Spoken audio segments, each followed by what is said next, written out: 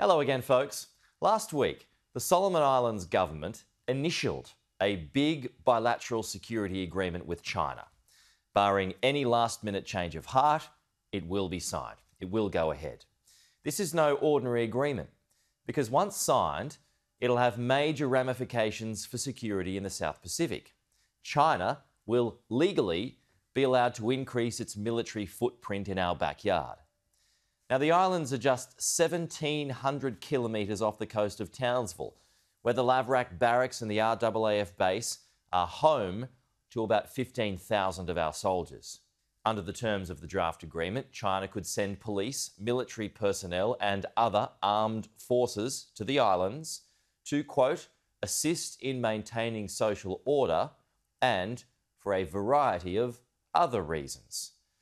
China can also send its warships to the islands for stopovers and to replenish supplies. Prime Minister Sogavare says he won't allow a Chinese naval base to be built, but does anyone believe him? All you need to do is follow the money trail here, and therein lies the answer. The Sogavare government is reportedly on the CCP's payroll.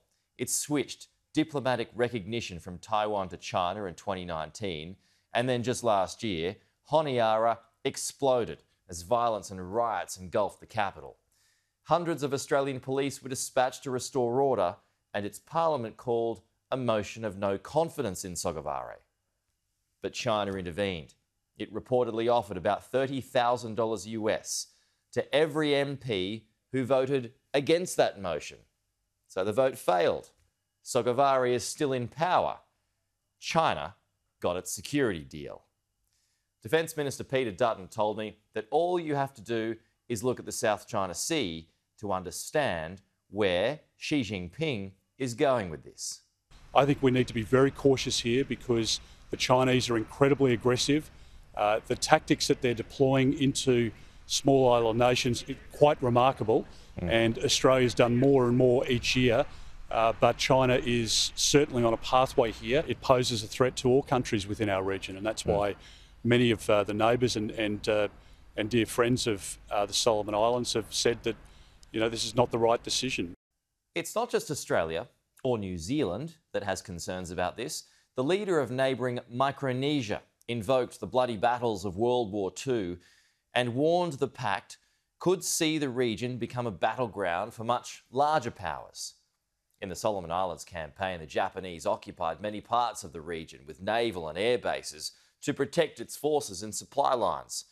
Ultimately, 100,000 people were killed, 100 ships were sunk, and more than 2,000 aircraft were lost.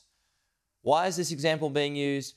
Because if you draw a straight line between Queensland and Hawaii and then onto California, you go through the Solomon Islands. These islands are critical to control and protect sea lines of communication between Australia and the US, and China knows this.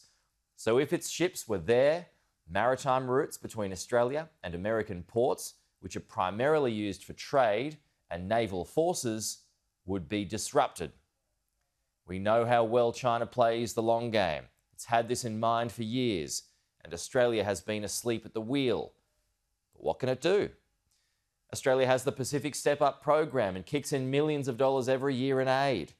But China has more cash and is willing to bribe. So has this diminished Australia's own sphere of influence in the South Pacific?